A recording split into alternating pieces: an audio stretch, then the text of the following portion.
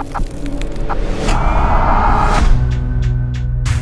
think every time you do something, sometimes the past can conjure those ideas. Like the past colors them.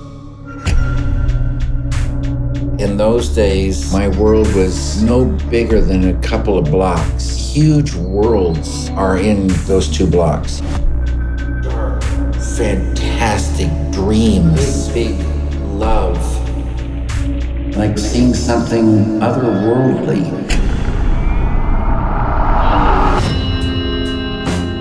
All I wanted to do was paint.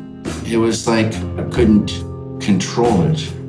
It just makes you think of stories. Sickness, corruption, fear in the air. It was so good for me. I could imagine a whole world that doesn't exist. I had tremendous freedom. My own little place.